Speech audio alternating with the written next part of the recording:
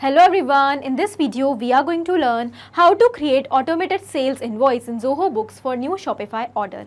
I want that whenever a new order is placed on my Shopify account, automatically by using the same order details, a new invoice should be created for the same order in Zoho Books. So how we are going to do this process automatically and effortlessly? For that we will have to integrate Shopify with Zoho Books, and to do the same we are going to use Pabbly Connect in order to connect both of them.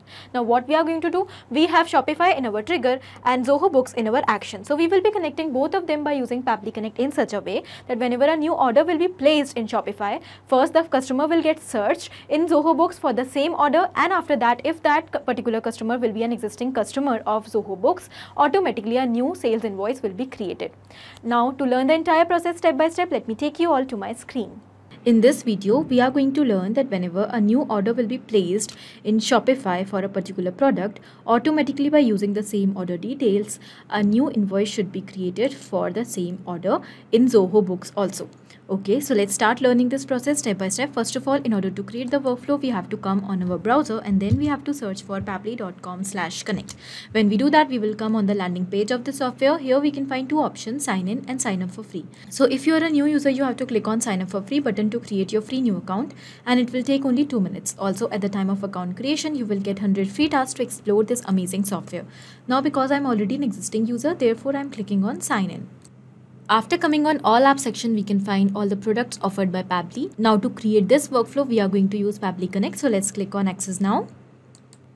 And this will take us towards the dashboard of Pabbly Connect. So here we can find all the workflows which we have created on this dashboard. And to create a new workflow, we have to click on this create workflow option given on right corner with blue color. So let's click on it. And here we can find a dialog box is appear in front of us, which is asking us to provide this workflow a suitable name. So let's give it a name as create Zoho Books invoice for Shopify orders. Okay, so after giving the name, let's click on create. And we can find two windows will be open in front of us. First is the trigger and the other is action. So what are trigger and actions? Trigger and actions are the basic concepts or the basic principles on which the entire workflow of this automation runs. Here we can have only one trigger in any workflow, but we can have multiple actions as we want. Now, trigger is the very first step of every workflow and it initiates the entire workflow. Therefore, the trigger says when this happens and the action says do this. That means the action is always the response towards the trigger. So in this workflow, we are going to take Shopify in our trigger and Zoho Books in our action. And we want that whenever a new order will be placed for a particular product in Shopify, the response should be captured here. And immediately after that, a new invoice should be created in Zoho Books for the same product. So this is the concept of trigger and action. Now let's start creating this workflow. First of all, we have to select our trigger application, which is Shopify. So let's select it.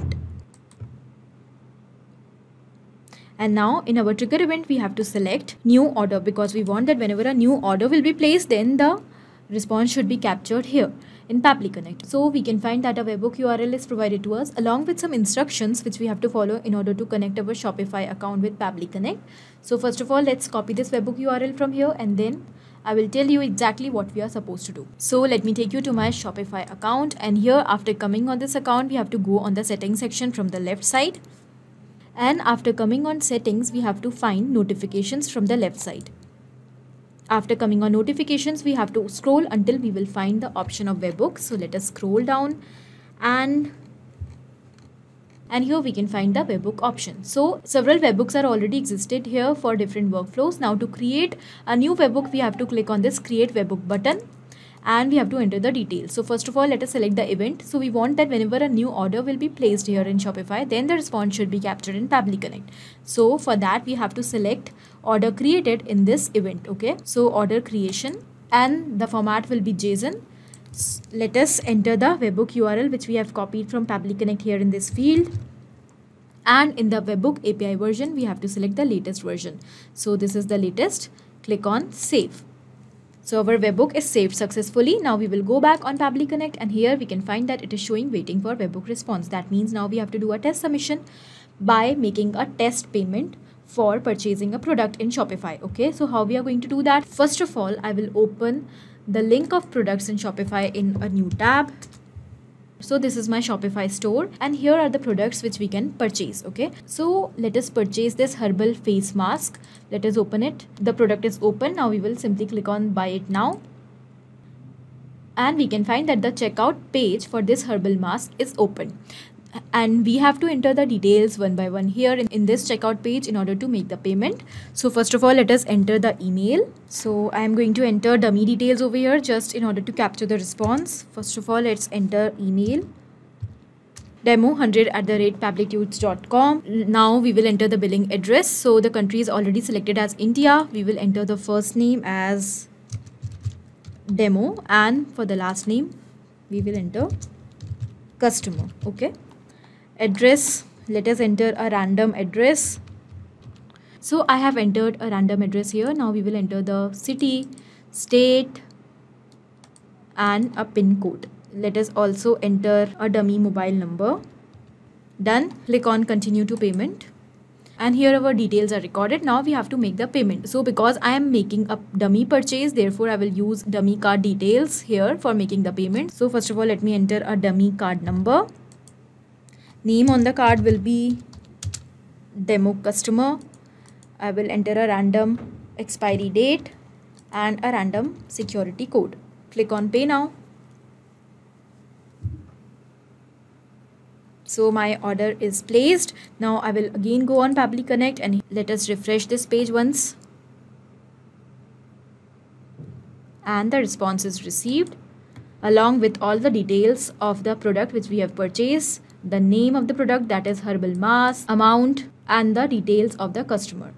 Okay, so address, first name, last name, email, and the contact number. So these are the details of the customer and the product which we have purchased from Shopify. Okay, so because we have received the response, now by using the response we are going to create a new invoice in Zoho Books for the same product. Okay, so for that what we are supposed to do, first of all we will have to search whether this particular customer already exists in Zoho Books or not, because if the person will be an existing customer in Zoho Books, then only we want to create an invoice, otherwise not. So for that what we are going to do, we will select our action application as Zoho Books, and in our action event, we will select find customer.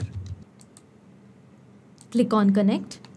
And now we will select add new connection in order to connect our Zoho Book account with Pabbly Connect. Click on connect with Zoho Books. It is asking us for the domain name. So from where we are going to find that, we will go on our Zoho Books account, and from the top URL we can find that my domain here is zoho.com. So I will just copy it. And exactly the same I'm going to paste it here. Okay, so in the same manner you have to enter your domain.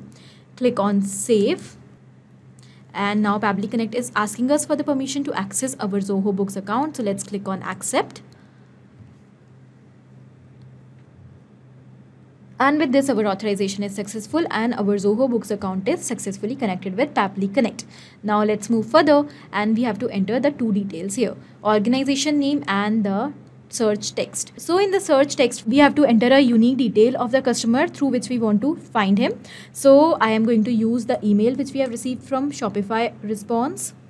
Let us search for email, and I have mapped it. So I want to use email for searching the customer in Zoho Books. Okay, so why I have mapped this detail instead of entering it manually, because I want that whenever a new response will be captured in Pabbly Connect through Shopify order, automatically this field of email should be replaced with a new email with a new data of a new customer. But if instead I will enter this email manually instead of mapping, then it will become static and it will not change with every new response. Then the workflow will get stuck. Okay, so therefore mapping is very important step of this automation. Now after mapping the email, we have to enter the organization. So here I will go again on my Zoho Books account. From the right side we will select our organization, and I have 3 organizations here, of which I want to create invoice in this Pabbly Book organization. So I will select this in Pabbly Connect, Pabbly Books, and we will simply click on save and send test request. And with this we have received the response along with the contact ID. That means this particular customer does exist in our Zoho Books also. Now what we want that if the customer exists in Zoho Books, then we want to create a new invoice. Okay, so for that we want to apply a condition that only if the customer will be an existing customer in Zoho Books, then only the invoice should be created, otherwise not. So for that we will add one more action step here by clicking on this plus sign, and here, and this time we will apply filter, which is a feature by Pabbly. And the filter allows us to apply conditions for our workflow. So here I want to use a condition that only if this particular contact ID will exist, so we will use the filter type as exist, then only the workflow should continue further, otherwise not. Okay, so here I have selected the contact ID which I have received from Zoho Books and I have mapped it. Now every time a new ID will be received through Zoho Books, automatically it will be mapped here, and if that ID will exist in Zoho Books, then only this workflow will continue. Okay, so let's click on save and send test request. And we can find that our condition is true because this ID already exists in Zoho Books. Okay, now we will move further, and by clicking on this plus sign, we will add one more action step, which is going to be our final action step. Now we want to create invoice in Zoho Books for the order which is created in Shopify. Okay, so let's again select our action application as Zoho Books. And in our action event, we will select create sales invoice. Click on connect, and we will go with the existing connection because we have already built a connection with Zoho Books earlier. Click on save.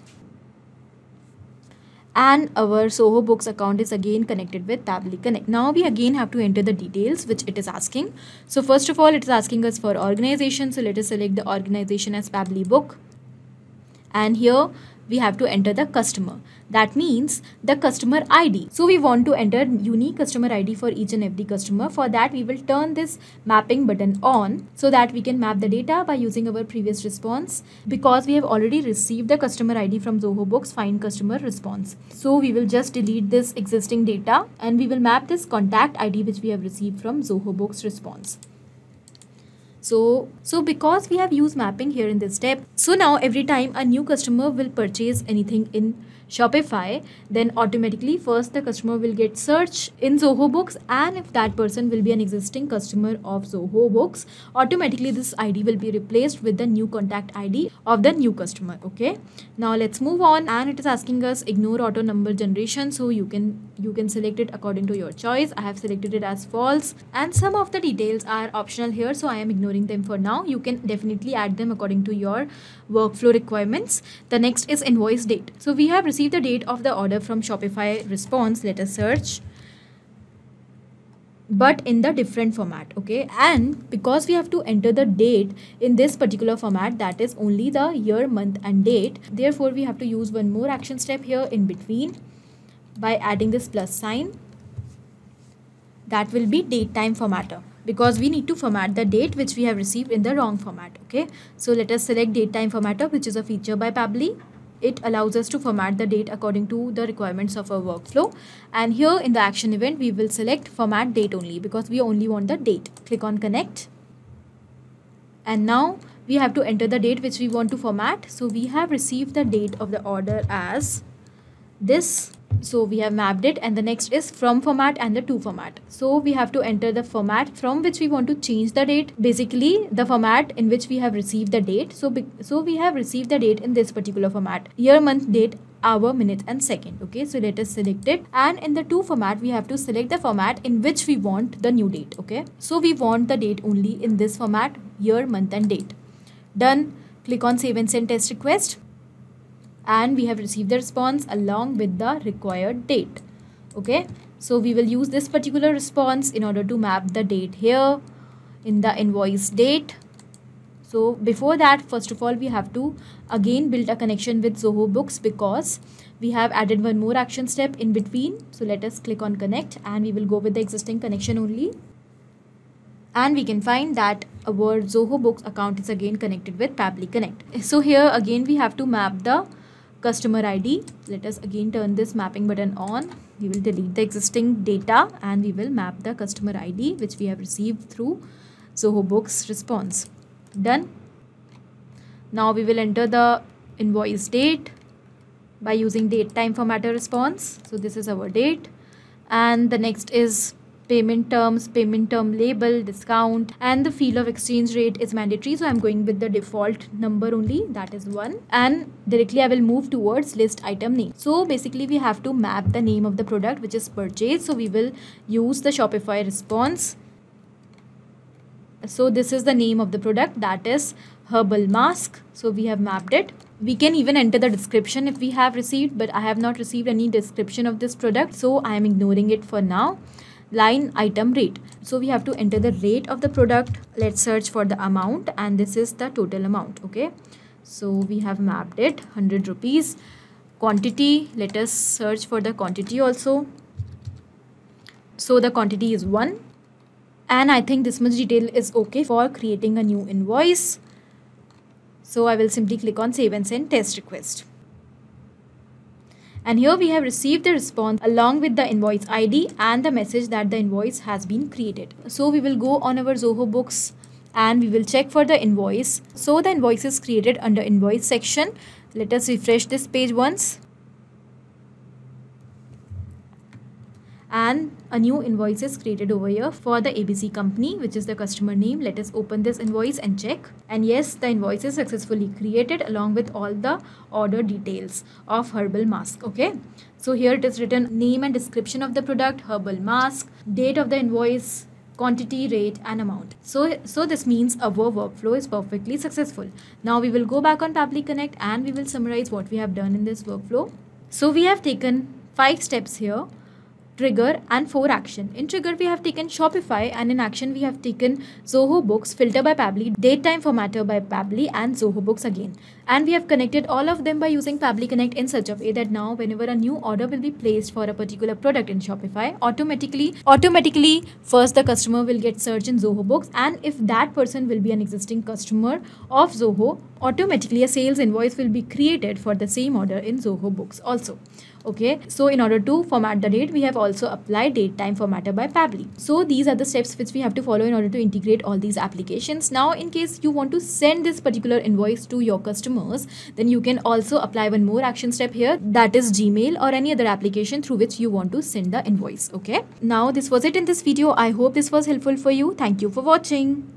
Not only these applications, but you can easily integrate many other applications by using Pabbly Connect. Now, if you have any doubt, you can easily email us at support@pabbly.com. If you want to ask any query, you can easily reach out to us at forum.pabbly.com. And if you are having any pricing related issue with Pabbly Connect, you can easily reach out to the website given over here.